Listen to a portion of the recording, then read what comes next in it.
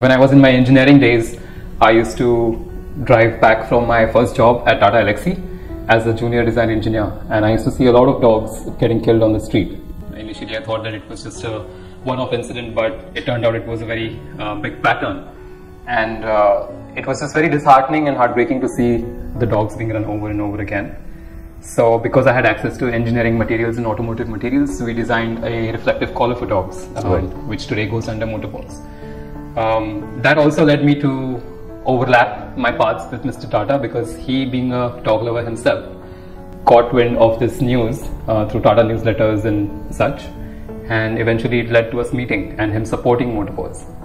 So that cross path led to us nationalizing Motopaws and our dog initiatives, which include feeding, collaring the dogs and animal rescues. I think it's just been growing and growing, all thanks to Mr. Tata.